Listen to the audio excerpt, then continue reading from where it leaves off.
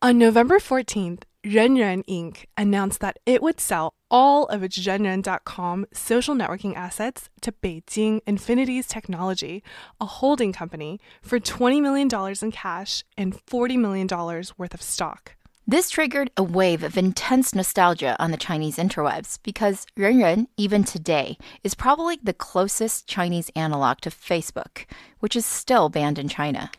You might have heard of this company before because if you're a longtime TechBuzz listener, our episode on Meituan covered its origin story briefly.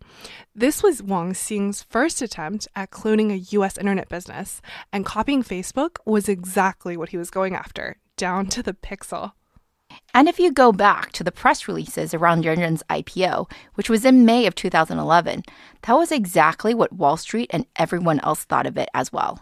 In fact, when it successfully IPO'd on the NYSE, it was said to bode well for Facebook. Reuters' coverage, for example, called it Renren's big day, a prelude to Facebook IPO. And yet, the company that was once worth north of $9 billion is today just barely hovering above $100 million in market cap. Once a high flyer in the Chinese internet space, CEO Zhou Chen is now known as the head of one of the quote-unquote biggest train wrecks in China tech. Yeah, at one point, Renren was the third largest listed Chinese tech company, behind just Tencent and Baidu. Alibaba, if you'll remember, didn't list until a few years later. In today's episode, we will talk about what happened to Renren and what can we learn from this disaster, if anything. The president's key economic team goes to China. After a whole night thinking, I say I still want to do it.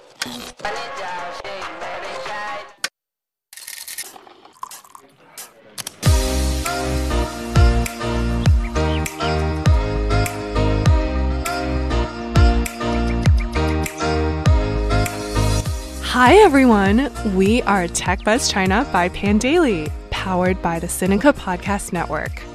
We are a weekly podcast focused on giving you a peek into what's buzzing within the tech community in China. We uncover and contextualize unique insights, perspectives, and takeaways on headline tech news that don't always make it into English language coverage, so that you can be smarter about the world of China tech. TechBuzz China is a part of pandaily.com, an English language site that tells you everything about China's innovation. And I am one of your two co-hosts, Rui Ma. And I'm your other co-host, Yingying Lu. Thanks, by the way, to those of you who watched and liked our promo video that Pandaily put out this week. I had a lot of fun recording it back in New York at the SubChina offices. Speaking of which, we'd like to give a shout out to our partners Deal Street Asia and SubChina, creator of the Sinica Podcast Network. In addition to TechBuzz, you can also find the Sinica Podcast, which is a weekly discussion of current affairs on China. You can also find New Voices, a podcast on women, as well as the new business-oriented China Econ Talk. And of course, the Caixin Sinica Business Brief from China's leading business magazine. Be sure to check these out. And oh yeah, if you enjoy listening to us, please take the time to leave us a rating or review on iTunes, Facebook, or wherever you get your podcast.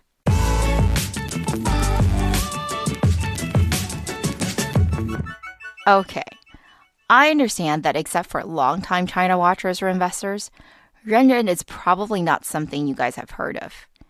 And that's pretty natural, because it's been dead for a pretty long time. Well, not completely dead, but pretty dead, don't you think, Ying? Right, I agree. Let's start from the beginning, as we always do. Ray, could you tell our listeners a bit more about Renren's founder, Zhou Chen? Sure. Zhou Chen, or Chen Yizhou, is from the province of Hubei. He moved to Delaware in his 20s to pursue an undergraduate degree at the University of Delaware. Given how difficult it was to leave the country at the time, it would seem that he must have been a really good student. Actually, almost certainly so, because he then went on to a master's program at MIT and subsequently received an MBA from Stanford. Fellow Hubei entrepreneur Zhou Hongyi, the founder of Qihoo, has always said that Zhou is the smartest Hubei person he knows, even ahead of Lei Jun of Xiaomi. Stanford changed Zhou's life, or at least that's been the story. His first startup was with two Chinese classmates at Stanford, including Nick Yang, and it was a company that focused on student communities called Chinaren, Ren being the Chinese word for people. Founded in 1999, that site quickly became the largest community for Chinese people online, globally, and it was acquired by Sohu for about $30 million in stock just a year later. Joe stayed at Sohu for a bit as VP, but quickly moved on to start another company, Oak Pacific Interactive, or OPI, in 2002. OPI was apparently a nod to the plentiful oak trees on Stanford's campus.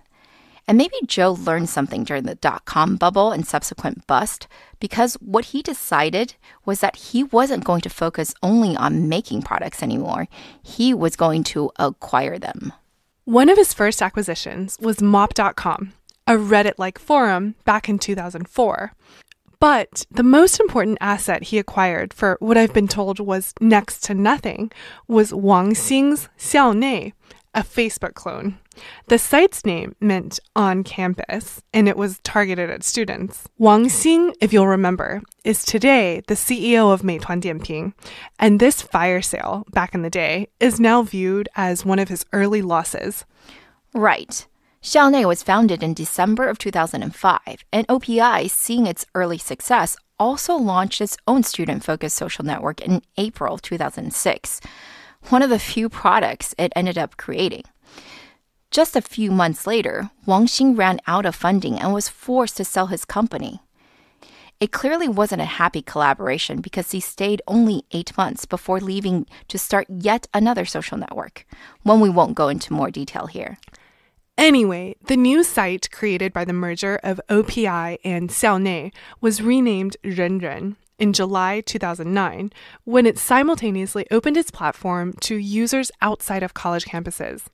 Now, Renren, as you've probably guessed by now, means people, or simply everyone. In 2011, Renren went public on the NYSE. I played a small role in the IPO, as my firm at the time was one of many investment banks who advised on the public offering. I mean, it was a successful IPO. Imagine raising over $800 million for a company that billed a total of only $118 million in net revenues in that year. Mostly, by the way, from the Renren assets. By 2016, however, total revenues had dropped by half to just $63 million, and Renren accounted for just over half of that amount, which means that actually, the Renren business on its own had degraded by over 70%. The loss of revenues is reflected in the corresponding loss of users. While Renren reported that it had 257 million activated users as of December 2017, notice that those are activated, aka registered users, not active users. For monthly active users, now that number has long been lower than 50 million, and it slipped to barely 31 million as of March of this year. 31 million might sound like a lot, but it's actually nothing in a nation of 1.5 billion people, especially when WeChat, for example, can get to 1 billion MAU, and so many others today are at hundreds of millions of active users. It's so few, actually, that when Joe Chen announced that Renren had been sold in a post on Renren.com itself, the post only had about 800 views after 12 hours, and it wasn't until other news outlets picked it up that it became a trending news item. I couldn't log on because I couldn't retrieve my old account anymore, so I couldn't see the original post, but Joe must have had some special privileges because I read that if you log on to Renren today, you would not be able to upload a status update. All you can do is upload a short video or live stream something. In fact, the homepage that used to look eerily similar to Facebook, gone. The first page you see now is basically one that bombards you with the live streams, mostly of young girls who are performing in front of their webcams in the hopes of getting virtual gifts from their fans. But let's go back in time to the beginning of the end of Renren, which is when it was still super popular with students, as Facebook had been, but was struggling to spread to other age groups. Now, that was right around when it got into social games and was actually doing okay, but ultimately lost the market because it tried to be a little too clever for its own good.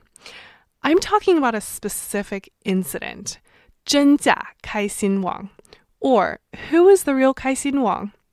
That was the IP dispute that rocked China internet in 2009. The story goes like this. In 2008, a Sina engineer named Cheng Binghao left to create his own social network, 开心网, which literally means happy web. It was a social network like any other, and it had the URL 开心001.com. We're telling you the URL here because it's important. Unlike the mostly student demographic of Renren, Kaixin from the get-go went after white-collar office workers. And their strategy worked because after a year, the site had 70 million users, which is a lot for that time. It was super popular. Everyone in my office had an account, and I naturally did too. However, its rise did not go unnoticed by Joe, who then bought the domain kaixin.com, so without the 001 tacked on at the end. And he launched an identical social network, also aimed at, of course, the white-collar professional. In fact, if you looked at English articles from that period, Kaixin Wang would be referred to not as Kaixin or Kaixin Wang, but as Kaixin 001 in articles. Well, it's argued that it was not Kaixin Wang's own original ideas to integrate games and other third-party apps into its site anyways. It was a copycat itself, copying from Facebook as others were doing. But in this instance, Zhou Chen went one step too far. He might have gotten away with launching another social network, but to take an existing brand and just shave off a portion of the URL and launch an identical product, that was too much. It was indeed really confusing when that happened. Like many others, I thought they were the same company. I thought maybe the owners of Kaixin Wang were making money and so bought a shorter domain or something. Cheng Binghao sued for abusive business practices. However, the case wasn't settled for a year and a half. When the decision was finally delivered, the courts ruled in his favor and forbid Zhou Chen from using the name Kaixin Wang, and also asked him to pay a fine of about $60,000. However, that's no doubt a fraction of a percent of the economic harm that he had inflicted. Recently, Cheng was again in the news for responding to Zhou's comments that Kaixin Wang would have failed anyway because Tencent's QQ got into the social gaming frenzy and Sina Weibo also launched, taking with it a lot of the target demographic of white-collar workers. Yes, if you'll believe it, before WeChat was around, at one point, people would ask you not for your phone number anymore, but for your Weibo account, which is like meeting someone and immediately asking them for their Twitter. But the other very real pain for both Renren and Kaixin Wang was the loss of their social games to Tencent. Do you guys remember Farmville? Well, that game was actually copied from a Chinese game called Happy Farm, which was made by a Shanghainese gaming company called 5分钟, literally 5 minutes. Jeez, this story is full of copycats. Happy Farm was ridiculously popular. Everyone in my office was growing virtual vegetables and trying to steal other people's. People spent hours per day on this thing, like more than 5 hours. However, the game itself was not actually owned by Renren. It was, in fact, just a third-party application. So when 5 minutes decided to sell away its rights to Happy Farm to Tencent, that was the end of 5 minutes and a huge blow to Renren. Honestly, I still don't understand why 5 minutes did that, given that they were sitting on top of a gold mine. But I remember meeting with the team for investment purposes, and I think it was just a very young team, mostly just out of college, and they were simply overwhelmed with the operations required to keep running a game that had tens of millions of users. That's a lot for back then. I think they just wanted to make games. But still, instead of dying, they could have been China's Zynga. Renren and Kaixin Wang did have some other hits, like the game Parking Wars, which was a clone, but that's precisely the point, right? Social games are so easy to copy, and what's really important is having the user traffic. I mean, Tencent did pay for Happy Farm, but I don't think they did for much else. They just began cranking out their own versions of popular games. It's a volume business, and after QQ got into the fight, Zhou and Cheng Binghao never had a chance. So neither Cheng nor Zhou won, but given that Kaixin Wang was at least eventually sold for about $140 million, far from what it might have fetched should it have succeeded, that's still higher than Renren's current market cap. Oh, but Zhou apparently never forgot about the Kaixin.com domain, which, by the way, the courts still allowed him to keep, because that is now the site of Renren Group's other business, besides the old Renren.com social network / livestream site, that is. Yup. Kaixin.com is Renren Group's secondhand car sales business, which is basically a dealership plus a financing business. By 2017, 75% of Renren Group's revenues was coming from used car sales and financing, and actually nearly 60% of it was just the used car sales portion. Can you guys imagine? This is a formerly multi-billion-dollar social network, and it's now primarily selling used cars. No wonder people mock it as the greatest train wreck of Chinese internet. By Q2 of this year, Renren.com business made up just 9% of Renren Group's overall revenues. How did that happen? Well, Zhou launched many products after Renren.com, but none of them were any good, except for maybe this Kaixin auto business. What is true, though, is that even after the dispute with Kaixin Wang, Zhou never stopped copying. You want a standalone messaging app like WeChat? Renren made one. How about a beautifying selfie app like Meitu? Yep. A user-generated, content-driven travel site like Mafengwo that we talked about back in episode 27? Yes, again. Most of those were made and failed without so much as a splash in the years of 2012 to 14, which is why you probably have never heard of them, because we certainly haven't either. But has Renren stopped trying to bandwagon onto the latest hot trend? No. When P2P finance was all the rage, Renren had a product. How about blockchain? Zhou announced an ICO project called Renren Coin to much fanfare at the beginning of this year, driving the stock price up 14%, but then only to get in trouble with the authorities by the end of the week and having to halt the project. He did, however, raise $100 million in 3 days. But that was still a dumb idea. Yeah, it was really dumb because he had to give it all back. The Chinese government has made it clear from the beginning that blockchains are welcome, but anything resembling coins or securities are not. Anyway, Zhou and co. are either terrible product managers or just have terrible luck. But I think after 8 years of literally 0 hits, though, we can safely say it's probably the former. All is not totally lost, though. Zhou has had more success with his investments. He made a big push into fintech when it was hot, investing into SoFi and Lending Home, and owning about 13% of each at the beginning of this year. Actually, Renren Group was so successful as an investment company, having invested into 44 companies and 6 funds, that it was supposedly in danger of triggering some sort of NYSE rules that would have made it become, well, an investment company. In order to avoid that happening, in April, the company decided to spin off its investments into an entity called Oak Pacific Investments, reducing its number of outstanding shares by 79%. Investors, however, were not happy and complaints were filed.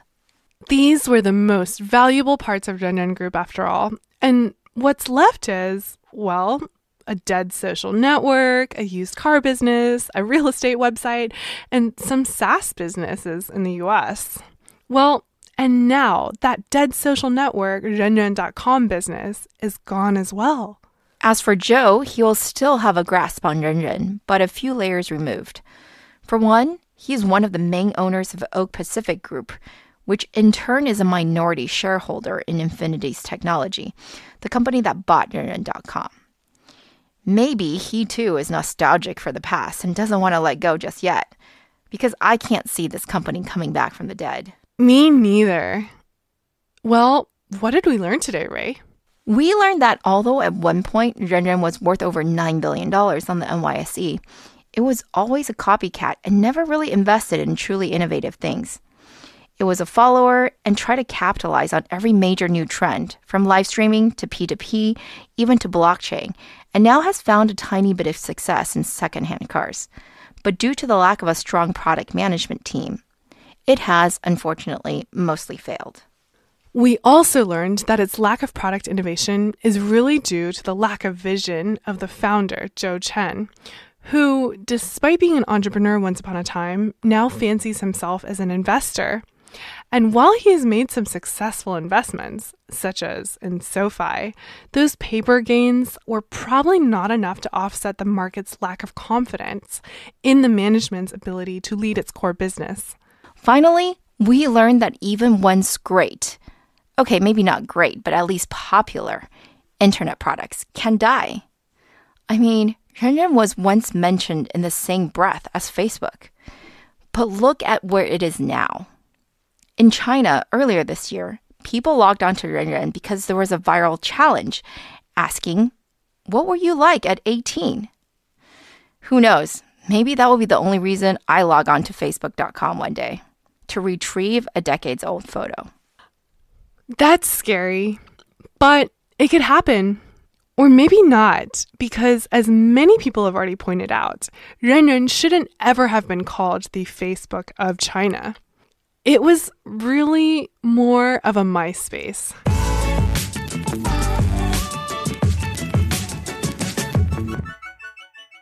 Okay, that's all for this week, folks. Thanks for listening. We really enjoyed putting this together, and of course, we're always open to any comments or suggestions. You can find us on Twitter at ThePanDaily, at TechBuzzChina, and my personal Twitter account is spelled GINY. And my Twitter is spelled RUIMA. We won't be back next week because it's Thanksgiving, so happy Thanksgiving to everyone. But we will be back the week after. TechBuzz China by PanDaily is powered by the Sinica Podcast Network. PanDaily.com is an English language site that tells you everything about China's innovation. Our producers are Shaw Wan and Kaiser Guo. Our intern is Wang Wengli.